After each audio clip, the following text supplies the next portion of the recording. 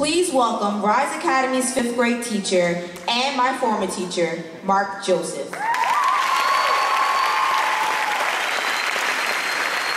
Good evening. Like Brittany said, my name is Mark Joseph. I teach 5th grade math, coach cross country, and run a Harry Potter book club at Rise Academy. The kids actually call me Mojo, but if you think about it, Mark Joseph should be Majo, not Mojo, so clearly I got lucky. This is a picture of Rise, 21 Ashland Street. People talk about a home away from home. This literally is my home. I get my mail sent to here directly because I know that it's going to be delivered. I joke with my girlfriend about having a potluck wedding in the gym, and I'm only joking because she'll dump me if it happens. On a more serious note though, 7 years ago when I started teaching in the Bronx, I actually called out sick on my 3rd day. I didn't think I could handle the responsibility of teaching. I didn't think I was right for those kids. I'm not sure what got me up on the 4th day to go in, but I'm here 7 years later at Team Schools, and I cannot imagine doing anything else with the rest of my life.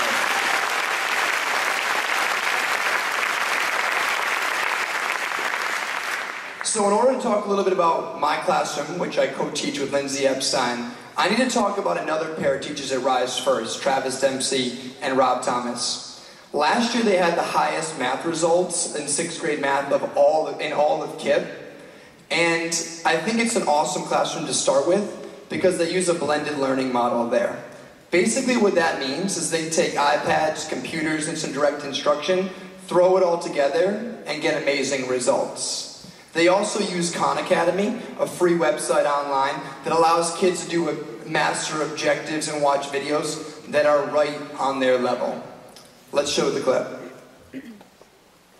Good, next one. -5x + 3. Go. If you were to come into my classroom on a typical day, you would see students come in, they would take a warm-up. After the warm-up, they would go to their individualized places around the room, and students would work on one of 3 things. Some students would work on Khan Academy on their own, at a laptop. Some students would go to workstations, which are where students are gathered around a TV, and they are working together to solve Khan Academy problems. The rest of the students are going to be up front with me, working on a problem of the day, and just working on problem-solving skills.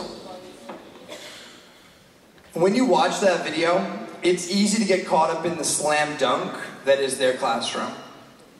What we often miss are the little things that LeBron does behind the scenes, or Travis and Rob do behind their scenes, that make their classroom what it is.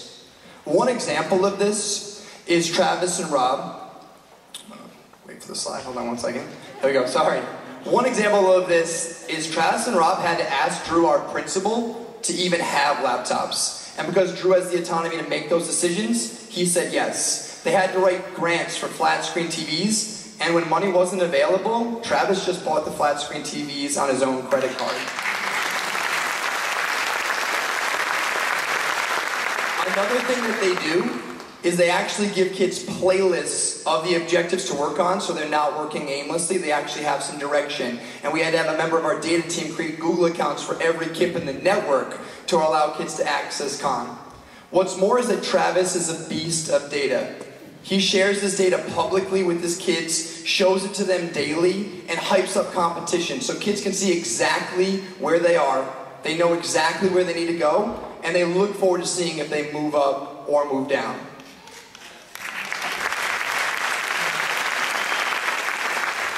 Another thing they do that might actually seem basic is they actually have to teach kids how to go and get the laptop, how to put it back, how to ignore distractions when they're working individually with Travis and Rob, and how to ignore Travis and Rob when they're working individually on their own.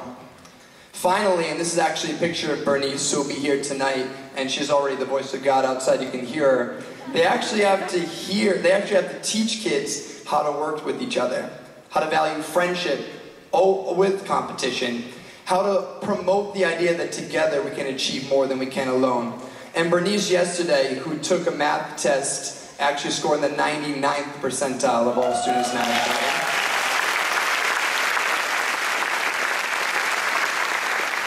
She's also rocking that orange summer millionaire shirt there, which means last summer she read about 20 books or so in her free time, but that's another story for another day. So, like any good teachers, Lindsay and I, we just stole all of Travis and Rob's ideas. If Travis and Rob are the LeBron and Dwayne Wade, we're trying to be the Westbrook and Durant. She's Durant. And so here's a picture, here's a video of our classroom. All right. So we're trying to find the surface area. So put down that I put it was all 2 centimeters. So what do y'all want to do to get the surface area? Not 2 times 6. Brian just said the area was 4 square centimeters. 4 times 6 are 4 plus 4 plus 4 plus 4 plus 4 plus 4. This is really hard. I challenge you to go on Common Master if you want to try it. All right, later.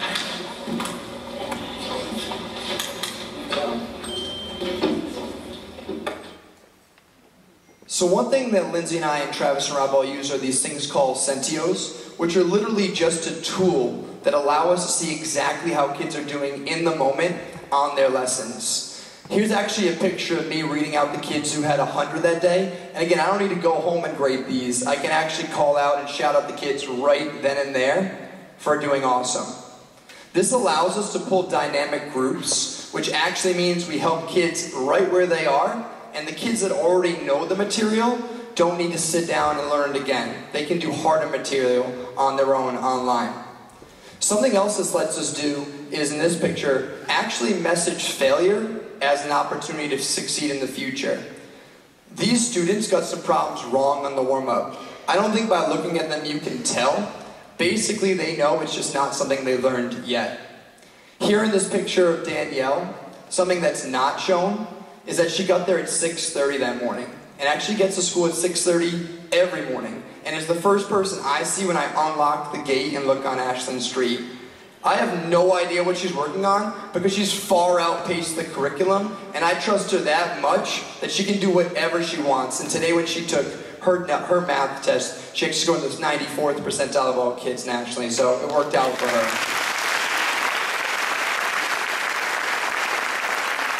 Finally, there's a picture of 2 of my favorite students, Isabel and Isaiah, who I coach cross country and do the Harry Potter book club in. And I think at Rise, they found another home. And I think at Rise, it's not just a place where you can learn, but it's a place where you can feel known, loved, and valued. And I think it's a reason that kids love and just come into school in the morning. So every year, and today we did this at Rise, we actually give this nationally normed assessment called the MAP test. And kids all over the United States take it. And on this next slide, you'll be able to see that last year these are our results. And if we zoom in, you can see by looking at the box on the right, that's us. 94% of kids met their goals, but if you see, they came in well below average, which is that first dotted line. However, if you look at the second dotted line, you notice they leave us well above average, which in 1 year is awesome. However, what's more awesome is if you look at the next slide, 6th grade math, Travis and Rob's class, you can actually see that they start way farther ahead because of the work Lindsay and I do, but they actually take kids all the way to that last third dotted line, which no KIPP school in 6th grade ever got to. That line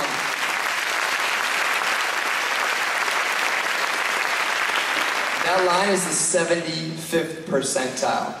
What that means, in very basic terms, is that they can outperform 75% of students nationally in 6th grade math. So whether you're from Newark or Montclair, Short Hills, or San Francisco, it does not matter.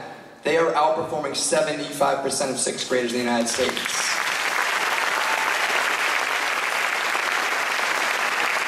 I just think that's particularly awesome because we don't have an elementary school feeding Rise yet.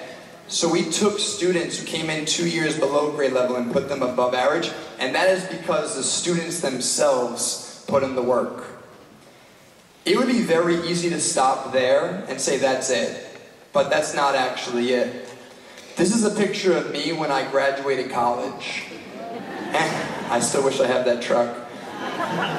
Something I don't tell people very often is that when I graduated, I was given this award given to the most useful man at my college to humanity.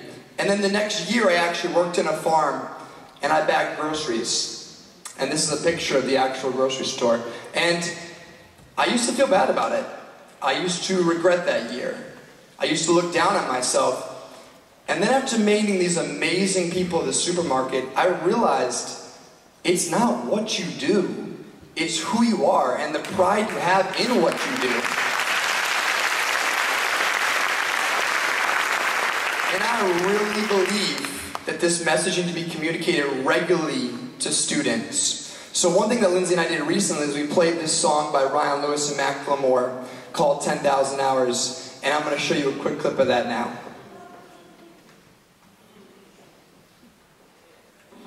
And as I was rereading Harry Potter 3, giving you with some of y'all, you might remember that part where Harry saves himself. It just reminded me that some of y'all are still trying your best to save yourselves. Some of y'all are deciding, oh, it's May, I'm kind of like in relaxed mode. So I'm going to play you part of the song that we've actually played once before. Respect to KIPP still have it. I think that's awesome. I observed Escher, I love Basquiat, I watch Keith Haring. You see, I study art. The greats weren't great because at birth they could paint. The greats were great because they paint a lot. 10,000 hours felt like 10,000 You've heard the refrain a few times now. With your partner, you can either A, share your favorite lines, B, talk about what it means to you, C, ask them what it meant to them. Macklemore is really saying to everyone that when you have you're not born with a talent. As you grow, you adapt to that talent and you keep working hard so you can improve on it. And everybody thinks like, oh, Kevin Durant was born a good basketball player. No, he wasn't. When he was a kid, he worked hard and he believed in himself so he could be in the NBA. That line is mega deep. Respect to Macklemore. One day I'll have him come by and he'll rap it for you. Alright, we got a little, put that somewhere. So I really think Josiah summed it up perfectly there. And we believe that no matter what our kids do in life, whether they become a teacher or whether they bag groceries one day, it doesn't matter. All that matters is who you are. And we fundamentally do this on a regular basis, so this isn't just like a one-time thing. Every day we take 10 minutes and play a song or read a poem, or watch a YouTube video, because we really believe that when you one day forget how to find the surface area of a cube, when you forget how to subtract fractions, hopefully you still remember the themes and the messages that we taught you. Hopefully when you're struggling or you need inspiration, you come back to these moments, and hopefully those guide you on. Lindsay and I, our kids are awesome at math. But strike the words at math. Our kids are awesome. And that's just it.